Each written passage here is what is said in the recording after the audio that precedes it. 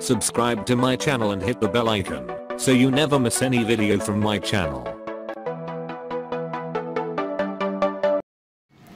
அனைவருக்கும் வணக்கம் ஃப்ரெண்ட்ஸ். இன்றைக்கி நம்ம வீடியோவில் என்ன டாபிக் பற்றி பார்க்க போகிறோம் அப்படின்னா, அதாவது ப்ரெக்னன்சி டைமில் மல்லாந்து படுக்கக்கூடாது, அப்படி மல்லாந்து படுத்தோம் அப்படின்னா என்ன பிரச்சனை வரும் அப்படிங்கிறத பற்றி தான் இந்த வீடியோவில் பார்க்க போகிறோம். ஸோ இது வரைக்கும் நீங்கள் நம்ம சேனலில் சப்ஸ்கிரைப் பண்ணலை அப்படின்னா சப்ஸ்கிரைப் பண்ணிக்கோங்க. கீழே இருக்கிற பெல் ஐக்கானை கிளிக் பண்ணிங்க அப்படின்னா நம்ம வீடியோ போடும்போதெல்லாம் உங்களுக்கு அப்டேட் வந்துட்டே இருக்கும். வாங்க ஃப்ரெண்ட்ஸ், வீடியோக்குள்ளே போகலாம்.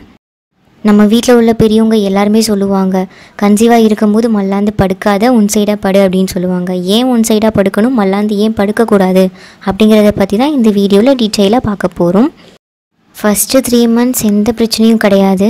ஃபஸ்ட்டு 3 months நீங்கள் எப்படினாலும் படுத்து தூங்கிக்கலாம் கன்சீவாக இருக்கும்போது. ஆனால் 4th month ஸ்டார்ட் ஆனதுக்கப்புறமா உங்களுக்கும் பேபிக்கும் இடையில தொப்புள் கொடி வந்து ஸ்ட்ராங் ஆயிரும். ஸோ நம்ம வந்து கேள்விப்பட்டிருப்போம், கொடி சுற்றி பிறந்துருச்சு குழந்தை அப்படின்னு நிறைய பேர் சொல்லுவாங்க. ஸோ அதுக்கு ரீசன் வந்து இதுதான். என்ன அப்படின்னா, இப்போ நீங்கள் கன்சீவாக இருக்கும்போது நீங்கள் பாட்டுக்கு மல்லாக்க படுத்துட்டு இருக்கீங்க, தூக்கத்தில் மல்லாக்க படுத்தா தான் தூக்கம் வருதுன்னு சொல்லிட்டு நீங்கள் பாட்டுக்கு மல்லாந்து படுத்துட்டு இருந்தீங்க அப்படின்னா கொடி சுற்றுறதுக்கு வாய்ப்பு இருக்குது. ஏன் அப்படின்னா, நமக்கு பேபி வந்து கருப்பையில் இருக்கிற நீரில் தான் மதந்துட்டுருக்கும்.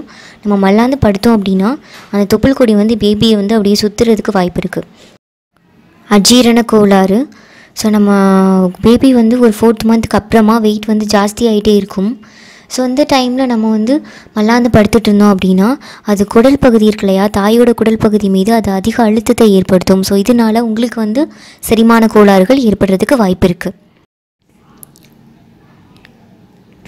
இரத்த ஓட்டம்.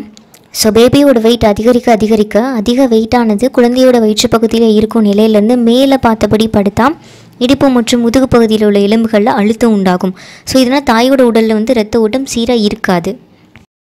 நம்ம வீட்டில் உள்ள பெரியவங்க, டாக்டர்ஸ் எல்லாருமே சொல்லுவாங்க, கன்சீவாக இருக்கும்போது ஒன் சைடாக படுக்கிறது நல்லது. அது ஏன் அப்படின்னா, ஒன் சைடாக படுக்கும்போது நம்ம பேபிக்கு எந்த டிஸ்டர்பன்ஸும் இருக்காது. அதுக்கு நல்லா விளையாடுறதுக்கு இடம் கிடைக்கும். அது பாட்டுக்கு நல்லா மூவ் பண்ணிகிட்டே நல்லா விளையாடிட்டு இருக்கும். இதே இது நீங்கள் மல்லாந்து படுத்தீங்க அப்படின்னா கருப்பை வந்து சுருங்கி இடுப்பிலம்பில் தாங்கியபடி இருக்கும். ஸோ அதனால தான் உங்களுக்கு வந்து பிரச்சனை. ஸோ மல்லாக்க படுக்காமல் ஒன் சைடாக படுக்கிறது நல்லது.